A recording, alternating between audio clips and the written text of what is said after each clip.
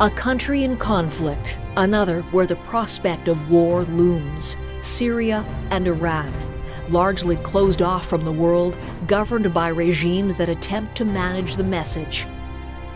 The 2012 CJFE photo exhibit goes to the streets of Aleppo and Tehran, beyond the headlines, the stereotypes, and political rhetoric, to show the reality of daily life. Veteran Reuters war photojournalist Goran Tomasevich brings the horror of Syria's conflict home, showing victims all too often known only as statistics. Iranian-born Canadian photographer Kiana Hairi gives an intimate portrayal of young women growing up under the restrictions of Iran's morality police.